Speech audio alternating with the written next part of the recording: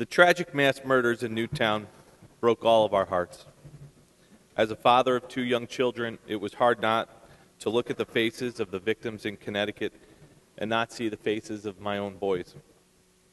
Like many of us, I couldn't watch the coverage on television without breaking into tears. And when emotions are that high, it's even more important to take a step back and thoroughly discuss and analyze an important issue like this and get down to the true causes. But that didn't happen here. The process was rushed, and the people of this state have been shortchanged. If a more thorough review had been done and it had taken place, we may have found the following: that despite the sensationalism and tragedy of mass shootings throughout this country, and I by no means mean to diminish them and the tragedies that they are, but they still only account for less than 1% of all homicides in this nation. So-called assault weapons bans have proven to be completely ineffective in decreasing the murder rate in this country. A National Institute of Justice studied the impact of the 1994 assault weapons ban. The ban did not produce any statistical significant reduction in the murder rate. There was no decline in average number of victims, and there was no decline in murder victims with multiple wounds.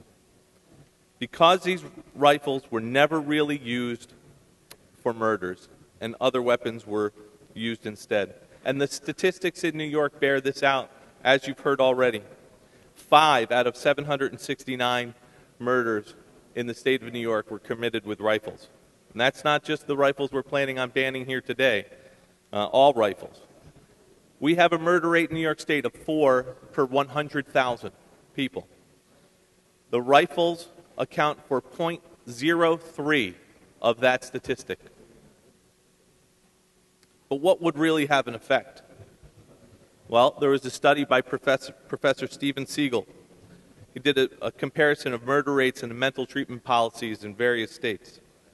Less access to psychiatric inpatient beds and more poor mental health services leads to an increase in homicide rate of more than 1 per 100,000.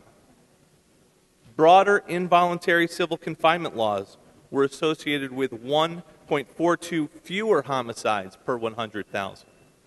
1.42 fewer homicides per 100,000 as compared to 0.03 by doing this ban on rifles.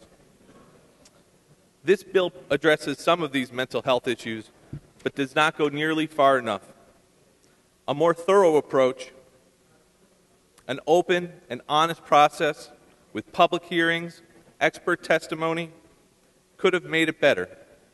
Instead, we get illusory reform. Rifle and ammunition bans in this bill will receive the headlines and allow its supporters to pat themselves on the back and claim victory, but will do nothing to make us safer. The bill would not have prevented the tragedies in Newtown or Webster and will only serve to further infringe on the rights of law-abiding citizens. Cannot support this legislation. Thank you.